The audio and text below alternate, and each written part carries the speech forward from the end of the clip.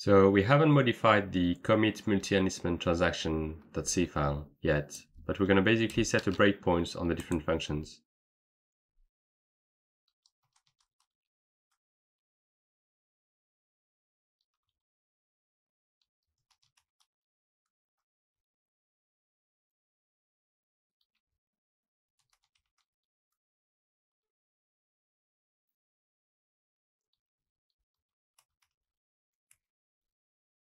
And we're going to continue execution. So we're going to build the actual sample unmodified at the moment.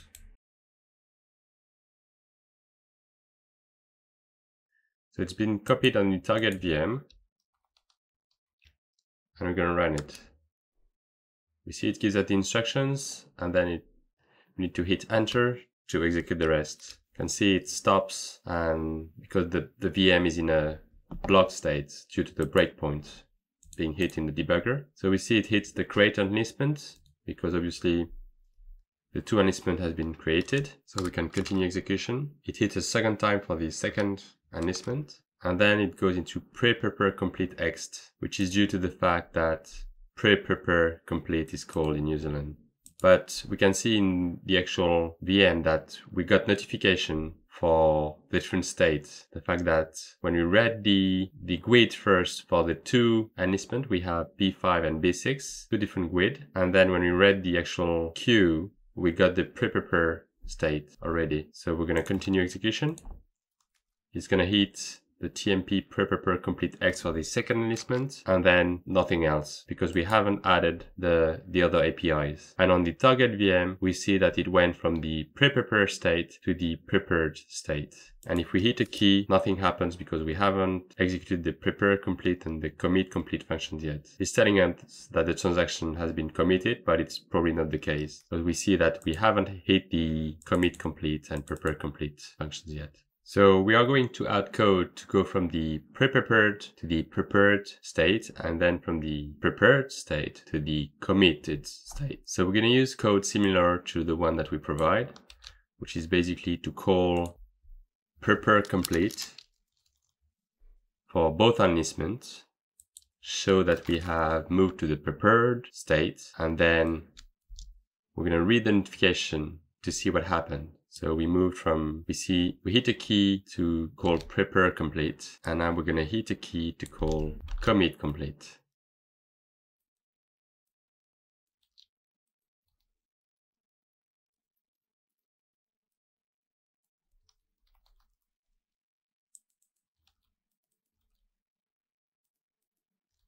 And after we have called commit complete, there is code already to show the notification. Okay, the code looks valid. Let's test it now. So we're going to push the code onto the target VM and we're going to run it. So we hit a key, it triggers our breakpoint. We see it calls create enlistment once. The second time it calls pre-prepare complete ext. Then it calls pre-prepare complete ext for the second enlistment. Then it doesn't do anything because actually it's blocked in New Zealand on hit a key to continue. We have the same state as before with the two enlistment having different GUID and the prepared state being reached. So now we're gonna hit a key again. We're blocking again. So here again we see that we hit the TM prepare complete instead of the pre-prepare complete because of the change of state. We hit that for possibly the first enlistment, the second, and then again nothing else. It's because again it's blocked in New Zealand. We can see that after reading the queue, we actually got a new notification related to transaction notify commit. And we're gonna hit another key to call commit complete. Again, we see in kernel, we hit tm commit complete ext, and a second time for the second enlistment, and then nothing else. And in New Zealand, we see that we assume the transaction is committed and we don't read anything from the queue. Okay, so it looks valid from the New Zealand perspective. Now we can debug it in kernel and analyze the structures. Before we actually debug the actual functions and see the structures in kernel, I just want to quickly show that I actually renamed variables and function prototypes in the different functions we hit, just to make it clearer what is happening. We execute the binary, we hit the tm create enlistment. TM create enlistment is not actually defined. However, if we look at the backtrace, we see that it's called by nt create enlistment ext. And so if we go on tm create enlistment and look for references we can see that it's actually called from nt create enlistment. And this function, we've seen it in a previous lab. So we have defined the prototype because this function is defined, right? So we know the arguments.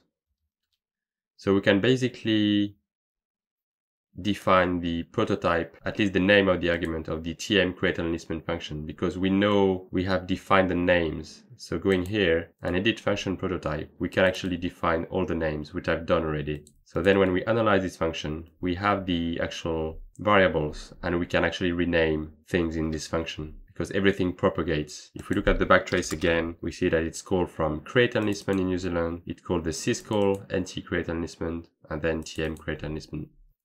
And we've done the same for all the other calls. So for instance, for tm prepare complete ext, the same thing, references, tm prepare complete. We look at the backtrace. We see that it's actually from username we call pre-prepare complete, which called the syscall nt prepare complete, which ended up calling tm prepare complete ext in kernel. So again, if we look for where it's called, we have nt prepare complete, which we can define because we know that function because it's defined publicly. So we can define the arguments of this function. So in this case, actually there is one more which I had to figure out, which is an access mode, which I figured out because this function takes an access mode as the fourth parameter, 1, 2, 3, 4. I propagated it into the arguments because the one publicly shown is different from the one we have in our binary. And then I was able to know that, okay, it's passing an enlistment object as well as a tm virtual clock to tm prepare complete. And then I can see here it's a function. So actually I call that callback func. And so we have something similar for the other functions like tm prepare complete ext, something similar, and for tm commit complete ext, which we can hit by hitting enter and entering the commit complete function call.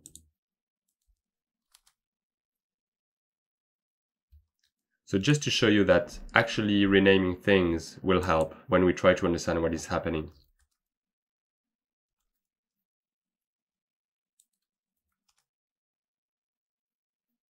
So now let's debug our binary. We have our 4 breakpoints set in the kernel. We are going to start the binary. It is waiting for us to enter a key. We hit a key and we reach our first breakpoint. So we are in tm create enlistment. We're going to set a breakpoint on the tm initialize enlistment function call. So we're going to use F2 in this case because we've already used the 4 breakpoints that are available on the hardware side. So we're going to use F2. It's going to set the breakpoint with the BP instruction. So we hit that breakpoint. We know the first argument is our enlistment.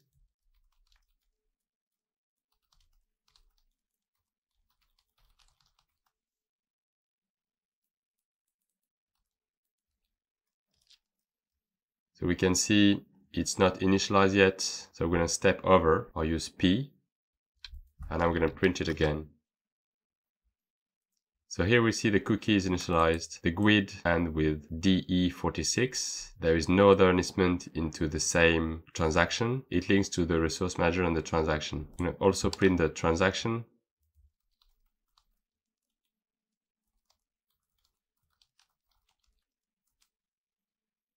So the transaction has the cookie as well, and it's currently active. The enlistment list only has one enlistment. The count is 1, and the list has 2 pointers pointing to the same value because only one of them. And it's currently in the outcome undetermined. And for the enlistment, we see it's active. The notification mask is the one we provided from username. Okay, so now we continue execution. We're going to hit the create enlistment a second time. So we're going to continue execution until it actually initializes the enlistment. Again, in RCX, we have the second enlistment. So we're going to print the enlistment a second time. It's not going to be filled yet. It's not actually valid yet. So we're going to step over. And now if we print it again,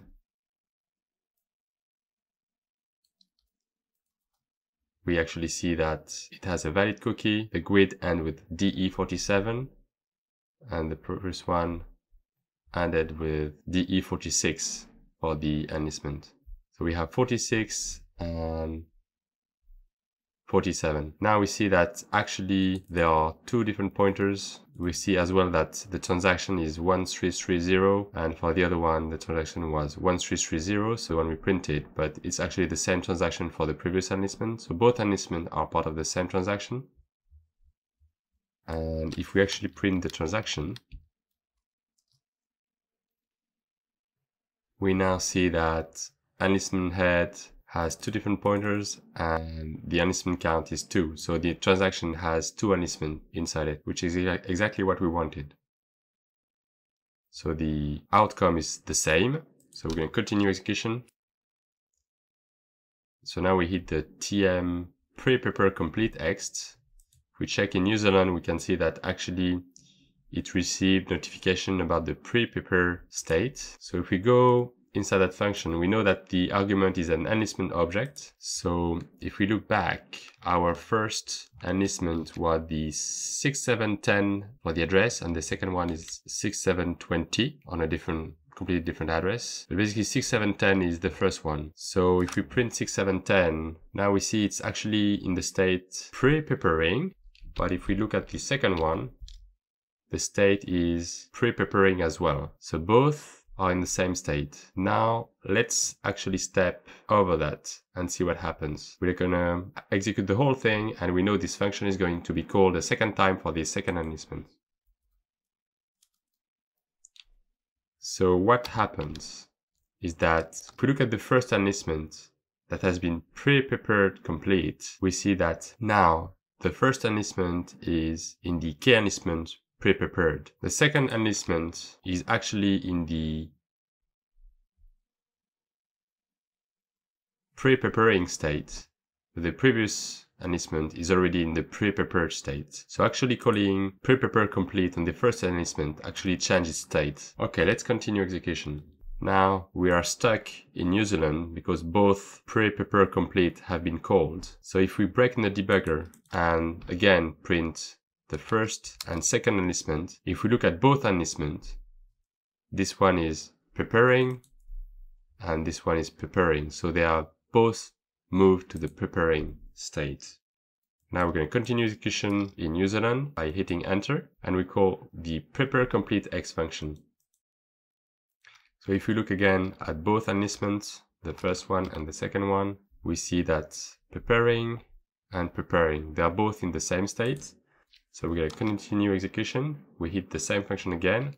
And if we look at the first enlistment again, it's changed to prepared state. And when the second one is called and we check again, the second one, it has changed to committed notify, as well as the first one has changed to committed notify. So basically, because both enlistments have evolved, they both change to the next state.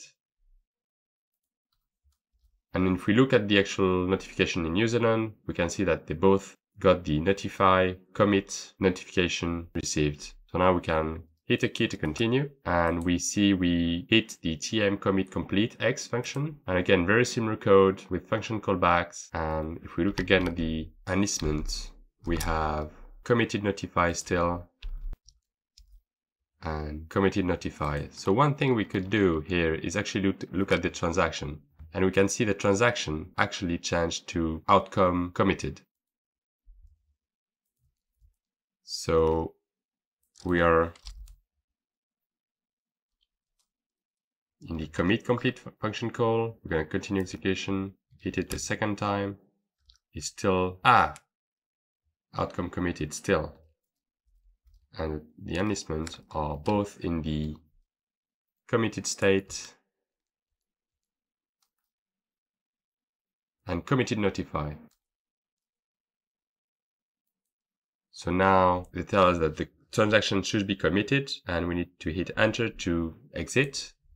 But if we go back and look at the actual state, we have committed for both enlistments, and the transaction as well is committed. So there is one last thing I want to check, is the actual state of the transaction over time. So if we execute the binary again, we're going to hit that function. So we're going to set a breakpoint but actually the breakpoint for when the enlistment is created is already defined, so it's going to be hitting.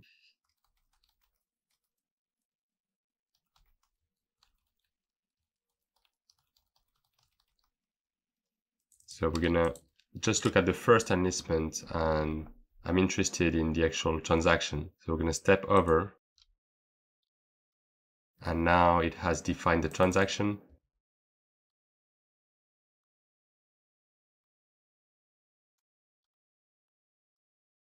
So you can see here the outcome is undetermined. So I'm just going to continue and look at the transaction, still undetermined.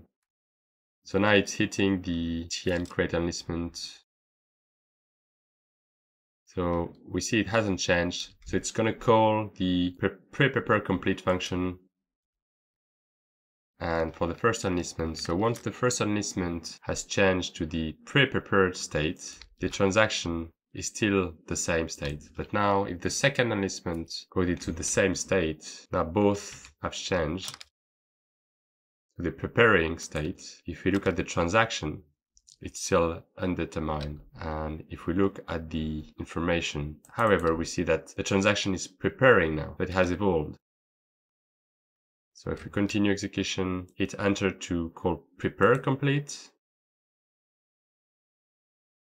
The enlistment is still preparing, the transaction is still preparing. Now one enlistment has changed to prepared.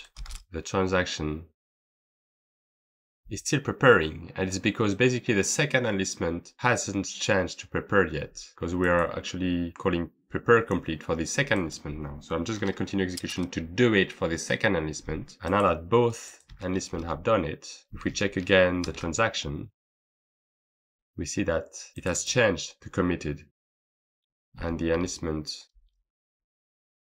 is in the committed notify. So basically, for a transaction to change state, we need every single enlistment that is part of this transaction to change state as well, which is what we are seeing in the debugger, which is exactly what we needed to confirm. Okay, thank you for watching.